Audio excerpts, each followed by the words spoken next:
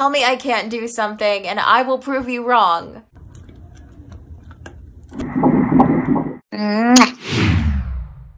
Hey my treasures, it's Serena and welcome back to my channel for another video. This is a special video because it is my birthday and I figured I would do a tag just like I did the last time I posted for my birthday. So I am recording with my iPhone microphone because I do want to test something out after this. Putting the audio through noise reduction software to see if that helps the audio or hurts it at all. We'll see. Otherwise, I think it's gonna be fine because it's pretty quiet in here. I've decided to do the YouTuber interview tag, which I found on Jessica Karim's channel. You guys should absolutely check her out. She has really good content.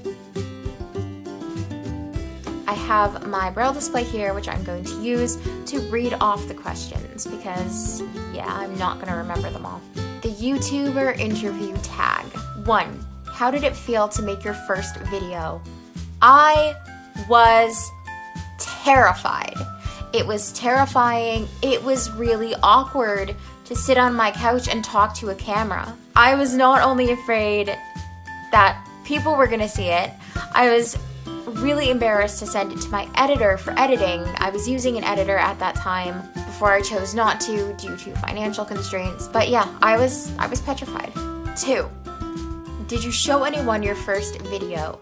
Yes, I did. I posted it to social media and I sent it to a couple friends, family. You know, I knew I was going to be a YouTuber. I knew I wanted to be. I had been speaking about it on my blog for a little while. So yeah, people did see it. 3. Do your friends and family know about your YouTube channel? Yeah, they do. My sister does, my mother does, and my friends do. My sister, yeah, I think she watches. My mother doesn't really understand what YouTube is. My friends, they all watch and are subscribed. 4. Are any of your friends and family subscribed to your channel? Yep, like I just said, I have a bunch of friends who are subscribed. I love each and every one of you. I'm not sure if my sister's subscribed. Honestly, this is like so embarrassing to admit, but I have no idea how to view my subscribers or if you can view who is actually subscribed to you. So I just go by numbers, but if she subscribed, she was probably one of the first. 5. Did anyone think you were crazy for being a YouTuber? No. Everyone was really supportive of me, actually. They thought it was fun. They knew it was going to be hard, but I didn't get anyone being like, wait, that's nuts, you can't do that. You know, my friends know better.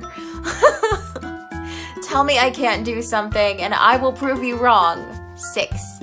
How and why did you choose your YouTube name? Well, my first name is Serena. I was adopted and my birth father's last name was Lind. I believe that would have been my name, Serena Lind. The Raylita part was a very loose interpretation of my adoptive father's name and, oh gosh.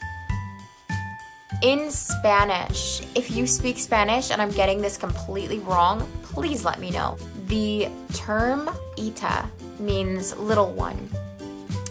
And so Raylita was my very loose interpretation or very loose way of saying Ray's little one, so that my new name would still have a little bit of my old name in it because my father passed away when I was 13 and I have his surname currently, and I wanted to change my name and I still wanted him to be a part of it.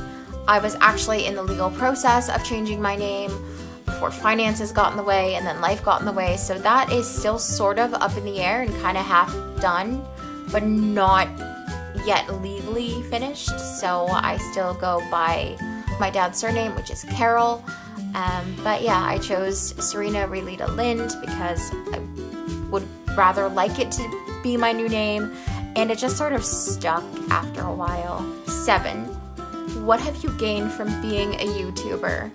I have gained loads more confidence than I ever thought I would have.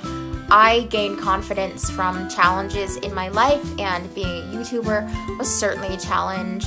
Even my break taught me a lot when I wasn't posting content, and I came back here a couple weeks ago and I'm basically starting from scratch because I'm not sure how many of my original subscribers are actually watching. I love each and every one of you and that you're still here, and I certainly hope you're watching, but I can't count on that. I can't guarantee that people have waited for a whole year and are still getting notified when I put up new content. So I have to start over, and I'm learning every day. Every time I post a video, I learn something. I know there are so many more things that I have to do and I want to do. Channel art, getting proper thumbnails created. There's so much to learn and so much I have to grow at, but it's so much fun as well. So I've gained so much confidence. I've gained the ability to say, okay, this, you know, I have to get better at this. But I've also gained the ability to say, okay, you need to stop overthinking this and trying to be so perfect at this and just kind of post the video. Like, you're not gonna get it studio quality perfect, but that's okay because you are just one person. You're not an entire team, and you don't have the means that an entire team would have to make your video look like something that just came out of a studio. Like, I'm just one person. My finances are limited when it comes to software. My abilities are limited when it comes to software because I edit my own videos. But I'm proud of what I'm able to accomplish and the content that I'm able to put out there for you guys.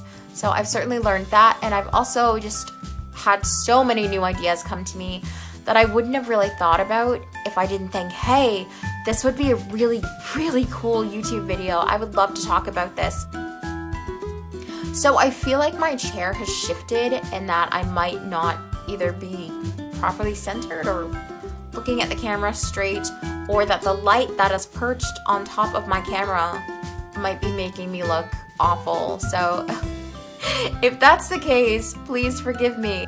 I had an IRA agent look at it before I started filming, and we shifted the light a little bit because it was giving me these awful bags under my eyes, and I'm like, guys, like, I don't need to look any older than I already am, right? But yeah, if those bags are back, oops, that's just not something I'm gonna be able to see. 8. Are you interested in doing giveaways? Oh, yes, I am absolutely interested in doing giveaways. I actually have a giveaway planned for when we hit 500 subscribers. So if anyone is interested in getting a gift card, and that's all I'm saying, you know, share. Right now, my following is just not that big. It's not really big enough for that, and I don't think there's enough interest right now for something like that, but I would absolutely love to, and I love planning ahead because it's fun. It's just fun to think of, you know, the day when I'll get to that point. 9. Do you allow subscribers to send you gifts? I would if anyone wanted to, but again, my following is not that big, and I've never had, nobody's ever really offered to do that before. But yeah, if that ever becomes a thing, then absolutely, I would be so grateful and so touched by anyone that chose to do that. I mean, that is just beyond the pale, incredible, and beautiful, and kind-hearted. Like, it's amazing that YouTubers have subscribers that do that for them. But my following, again, is just, we're not quite there yet. There's a lot of growth yet to be had. 10. How do you choose your topics? Oh, wow. Okay. So let's see. I get inspiration from other YouTube creators. I get inspiration from discussions with friends, from personal life experiences, from questions I get when I'm out and about. And I also just get out of the blue thoughts like, oh, wouldn't that be an amazing YouTube video? There are a lot of minds that usually go into one video because it's not always just me. I can be having a completely normal conversation with one of my good friends, and she'll say something and I'll be like, oh my gosh, you just inspired a YouTube video. 11. Would you consider collaborating with others to make content? Sorry, I'm beating up my braille display. It's fighting back. But yes, I actually have collaborated with someone in the past, LiveAccessible, and we did a collaboration called Would You Rather. and it was a lot of fun. I have on my ideas list tons of ideas. These are ideas that I really want to collaborate with somebody on. I'm not sure who yet, but there are so many YouTubers out there that I would love to collaborate with, and if anyone is interested in collaborating, just please hit me up. I am always all for it. 12. Other than makeup and fashion, what do you watch on YouTube? I don't really watch a lot of makeup and fashion unless it's makeup and fashion tips by other blind individuals, and that's not me being biased against any other content creators who focus on beauty and fashion, but I am blind, so learning those tips from other blind individuals is just it's more related to what I can do and how I can do it, and it's just easier because there's a lot less visual content involved when somebody is explaining exactly what it is they're doing or offering tips and tricks, not tips and trips. I have no idea what my mind was doing there. But I also watch content related to families.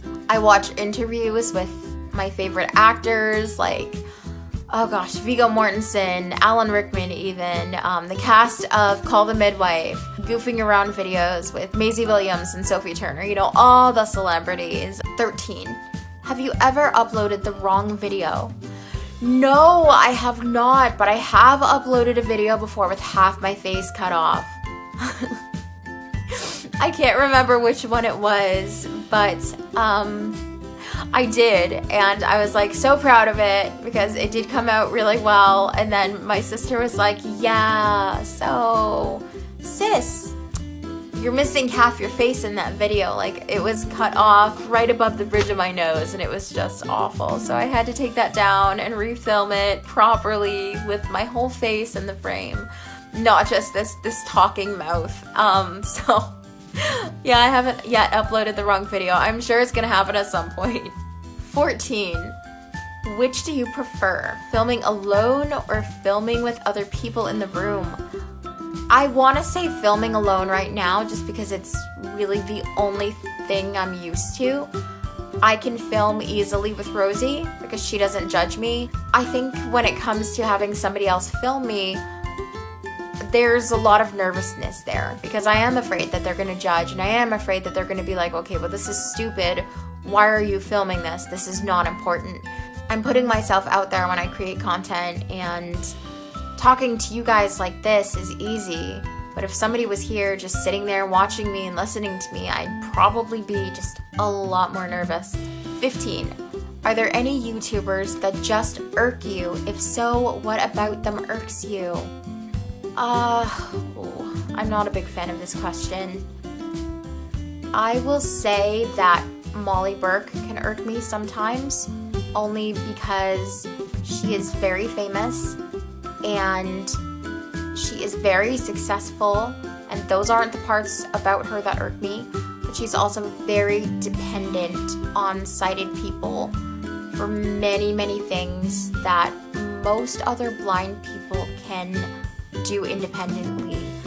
And as the face of the blind community, even if she didn't ask to be, I think there is a responsibility to portray blind individuals as more independent than she does. I think her lifestyle absolutely demands more assistance, but I also think there are some things she could do on her own. It's just easier to have somebody do them for her or help her with them. Asking for help is never wrong, but I think there is a balance, and I don't think that balance is met all the time. Having said that, she is the person that inspired me to be a YouTuber, and I do still watch the content that I feel relates more to other blind people. She has every right to her success and what she built on her own. There are just little things about the way she portrays blindness that I personally don't agree with, and I'm just gonna leave it there because this isn't about bashing her. We're all different. 16. What is some general advice you would give someone trying to start a YouTube channel? Don't overthink the editing. And I can't believe I'm the one saying this because my friends will tell you that I do that very thing all the time. I always overthink the editing. But don't overthink the editing. Don't overthink your first filming experience. Just don't overthink it or you'll never do it. Don't put off filming due to nerves. Be nervous. It's okay to be nervous in your first video. I was terrified. I was literally shaking. Just go for it and do it. 17. Have you thought about transitioning from YouTubing to your own website? No. I like being a YouTuber. I think there's a lot of room to grow here, and I love this platform. I don't really have any desire to shift away from it. 18. What are some opportunities you have gotten because of YouTube? I've gotten to collaborate with others, LiveAccessible. I will link that video down below. And I've also been able to reach people with my content. I've had people tell me, I wouldn't have thought of that if you hadn't posted that video, or thank you for teaching me something. And I think those are amazing opportunities. 19. When you first started, how did you get the word out that you were making videos? I was a blogger before I was a YouTuber, not for very long.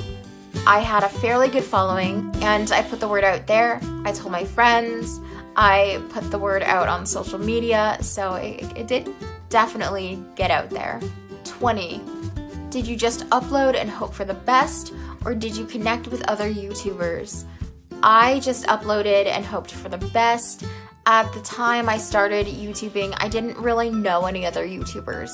Even now, I don't know many other YouTubers. I follow many, but I haven't really connected with many. I'm still working on building those connections. So even now, I sort of just upload and hope for the best. I do promote on social media, and then I just pray, basically, that my content reaches people and that the people that do stumble upon it find value in it. Thank you, my treasures, for watching my special birthday video. Please, if you found any value in this or had any fun with it, like, comment, and subscribe.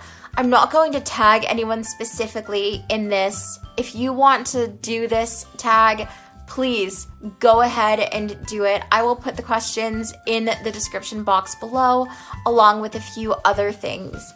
Thank you again so much for watching, liking, subscribing. Please ring that notification bell. Follow me on my other platforms. I post a lot of content on Instagram that you won't see here on YouTube. And I will see you on Wednesday with my next video. Love you. Bye!